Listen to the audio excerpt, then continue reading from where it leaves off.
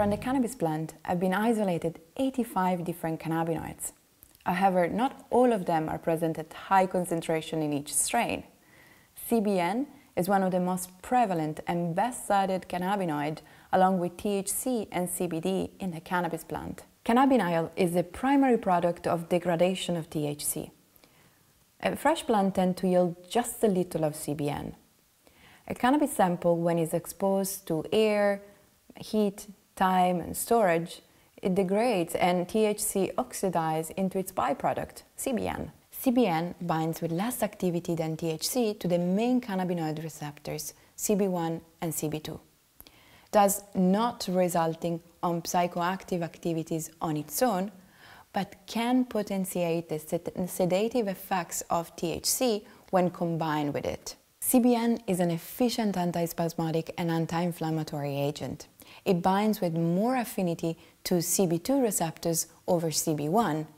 CB2 receptors are the cannabinoid receptors that are mostly present in the immune system. Since CBN activates as well receptors that are sensitive to high temperatures, such as TRPV2, it is possible their role in the management of burns, and currently studies are undergoing to explore this therapeutic potential of CBN.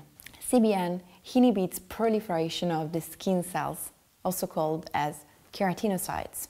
Psoriasis is an inflammatory disorder characterized by hyperproliferation of epidermic keratinocytes. This disorder is still without an effective cure, and it's very possible that CBN could contribute to the management of this disorder. CBN engages stem cells at marrow, promoting bone formation.